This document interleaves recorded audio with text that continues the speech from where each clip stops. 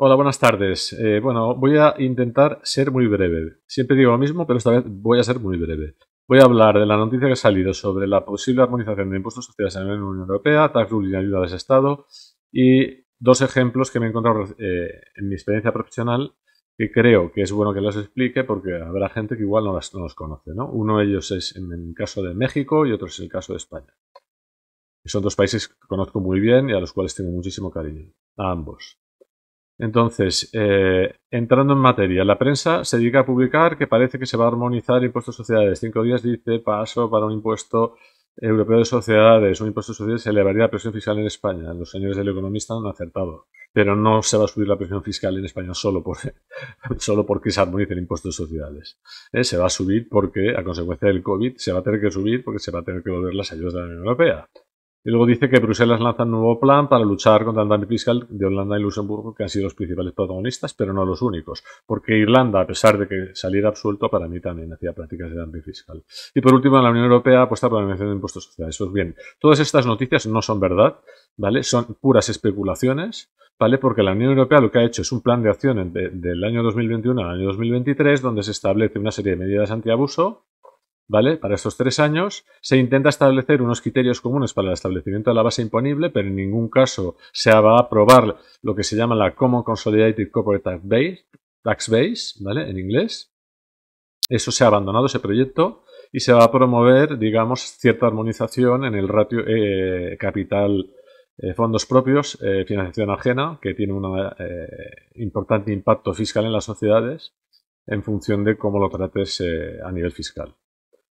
Y ahora llega mi conclusión. Para mí todo esto son especulaciones, porque el Tratado de la Unión Europea establece que para adoptar medidas de carácter fiscal ha de haber unanimidad. Y pensar una cosa, si 2, 3, 5 personas ya se pelean por ponerse de acuerdo en algo, imaginaros 28 países.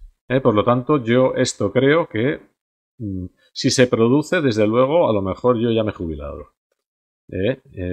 Soy ya algo mayor, pero todavía me quedan unos años para jubilarme y os aseguro que esto va a costar muchísimo implantar, porque los estados no van a renunciar a la política fiscal. Ya renunciaron a la política monetaria, ¿vale? Con el tema de la moneda única, el Banco Central Europeo, y renunciar a la política fiscal es muy delicado, ¿vale? Es muy delicado y yo creo que no se va a producir. Esta es mi modesta opinión, ¿eh? Como siempre se dicen en los documentos legales, siempre sujeto a una mejor opinión basada en derecho. Y bueno, aquí tenemos una serie de experiencias de tax ruling, donde Luxemburgo y Amazon ha sido los grandes protagonistas.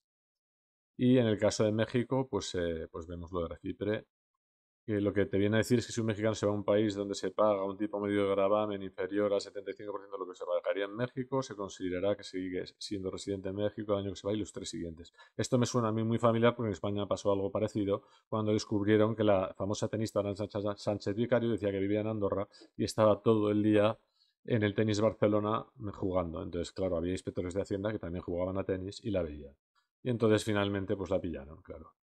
Y como consecuencia de pillar a la señora Sánchez Vicario, pagaron justos por pecadores porque aprobaron una norma que se conocía comúnmente como cuarentena fiscal y que te decía que los señores que se trasladen su residencia fiscal a países que son considerados dentro del listado español de paraísos fiscales deberán seguir tributando en España el año que se van y los 4 siguientes.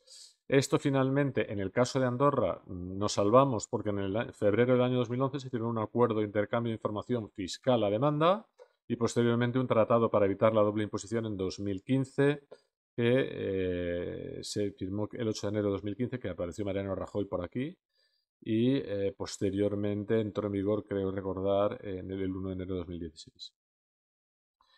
Y bueno, en materia española, pues simplemente los españoles que estén pensando trasladar su residencia a Andorra, pues que tengan en cuenta el tema del exit tax. El exit tax consiste básicamente en si tienen una sociedad valorada en 1 millón de euros o más, no cotizada, pues que consideren que les van a obligar a pagar impuestos de salida, es decir, la plusvalía latente por la diferencia entre el coste de adquisición y el coste de valoración en la fecha en la que trasladan su residencia.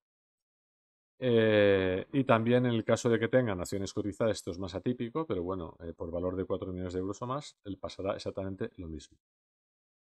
Aquí hay un matiz, ¿vale? Que también intentó el señor Montoro, cuando aprobó la norma, aplicarlo a todos los países de la Unión Europea.